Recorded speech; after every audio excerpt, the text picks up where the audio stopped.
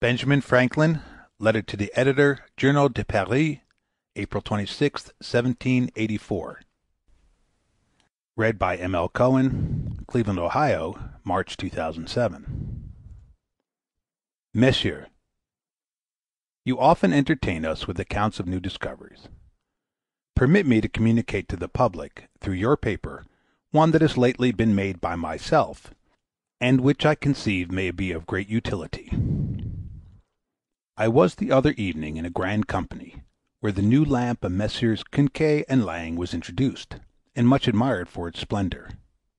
But a general inquiry was made whether the oil it consumed was not in proportion to the light it afforded, in which case there would be no saving in the use of it. No one present can satisfy us in that point, which all agreed ought to be known, it being a very desirable thing to lessen, if possible, the expense of lighting our apartments, when every other article of family expense was so much augmented. I was pleased to see this general concern for the economy, for I love the economy exceedingly. I went home, and to bed, 3 or 4 hours after midnight, with my head full of the subject. An accidental sudden noise waked me about 6 in the morning, when I was surprised to find my room filled with light, and I imagined at first that a number of those lamps had been brought into it, but, rubbing my eyes, I perceived the light came in at the windows.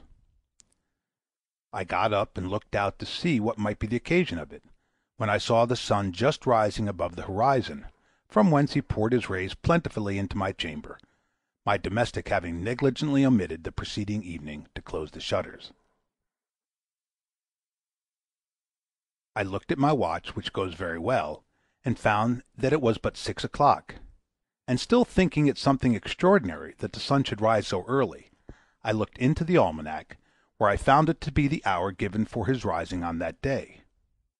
I looked forward, too, and found he was to rise still earlier every day till towards the end of June, and that at no time in the year he retarded his rising so long as till 8 o'clock. Your readers, who with me have never seen any signs of sunshine before noon, and seldom regard the astronomical part of the almanac, will be as much astonished as I was when they hear of his rising so early, and especially when I assure them that he gives light as soon as he rises. I am convinced of this. I am certain of my fact. One cannot be more certain of any fact. I saw it with my own eyes. And having repeated this observation the 3 following mornings, I found always precisely the same result. Yet it so happens that when I speak of this discovery to others, I can easily perceive by their countenances, though they forbear expressing it in words, that they do not quite believe me. One, indeed, who is a learned natural philosopher, has assured me that I must certainly be mistaken as to the circumstance of light coming into my room, for it being well known, as he says, that there could be no light abroad at that hour, it follows that none could enter from without, and that of consequence, my windows being accidentally left open, instead of letting in the light, had only served to let out the darkness. And he used many ingenious arguments to show me how I might, by that means, have been deceived. I own that he puzzled me a little, but he did not satisfy me, and the subsequent observations I made, as above mentioned, confirmed me in my first opinion. This event has given rise in my mind to several serious and important reflections. I considered that, if I had not been awakened so early in the morning, I should have slept 6 hours longer by the light of the sun, and in exchange have lived 6 hours the following night by candlelight. And, the latter being a much more expensive light than the former, my love of economy induced me to muster up what little arithmetic I was master of, and to make some calculations, which I shall give you, after observing that utility is, in my opinion, the test of value in matters of invention, and that a discovery which can be applied to no use, or is not good for something, is good for nothing. I took for the basis of my calculation the supposition that there are 100,000 families in Paris, and that these families consume in the night half a pound of bougies, or candles, per hour. I think this is a moderate allowance, taking one family with another, for though I believe some consume less, I know that many consume a great deal more. Then estimating 7 hours per day as the medium quantity, Between the time of the sun's rising in hours, he rising during the 6 following months from 6 to 8 hours before noon, and there being 7 hours of course per night in which we burn candles, the account will stand thus. In the 6 months between the 20th of March and the 20th of September, there are nights 183, hours of each night in which we burn candles 7. Multiplication gives for the total number of hours 1,281. These 1,281 hours multiplied by 100,000, the number of inhabitants, gives 128,100,000. 128 millions and 100,000 hours spent at Paris by candlelight, which, at half a pound of wax and tallow per hour, gives the weight of 64,050,000.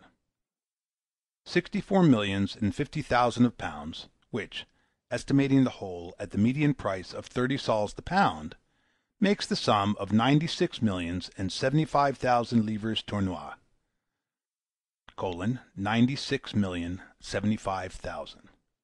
An immense sum that the city of Paris might save each year by the economy of using sunshine instead of candles.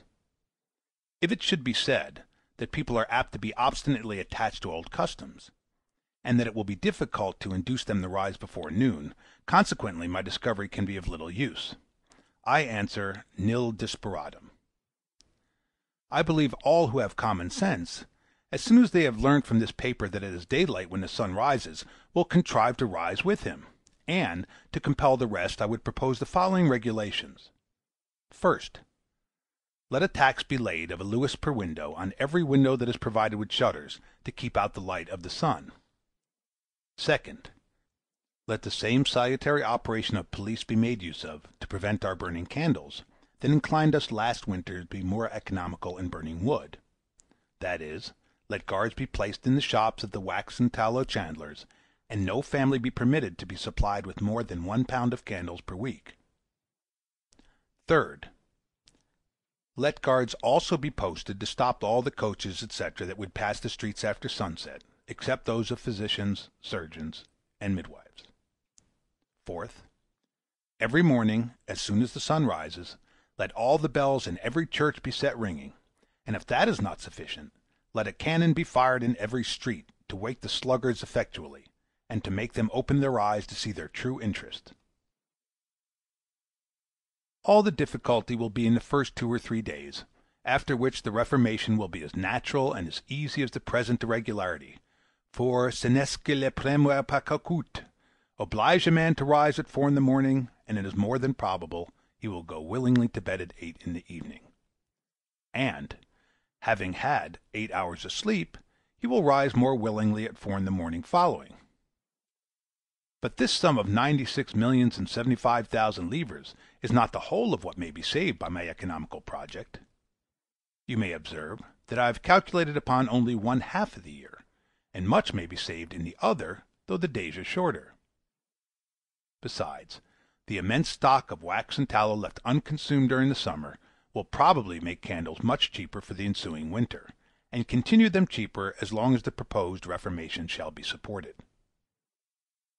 For the great benefit of this discovery, thus freely communicated and bestowed by me on the public, I demand neither place, pension, exclusive privilege, nor any reward whatever.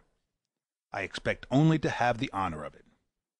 And yet I know there are little envious minds who will, as usual, deny me this and say that my invention was known to the ancients, and perhaps they may bring passages out of the old books in proof of it.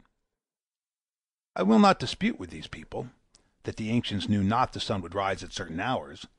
They possibly had, as we have, almanacs that predicted it. But it does not follow thence that they knew he gave light as soon as he rose. This is what I claim as my discovery.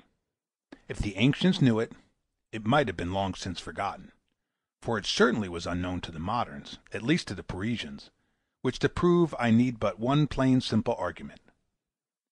They are as well instructed, judicious, and prudent a people as exist anywhere in the world, all professing, like myself, to be lovers of economy, and, from the many heavy taxes required from them by the necessities of the state, have surely an abundant reason to be economical. I say it is impossible that so sensible a people, under such circumstances, should have lived so long by the smoky, unwholesome, and enormously expensive light of candles, if they had really known that they might have had as much pure light of the sun for nothing. I am, etc., a subscriber. Signed, Benjamin Franklin. End of article.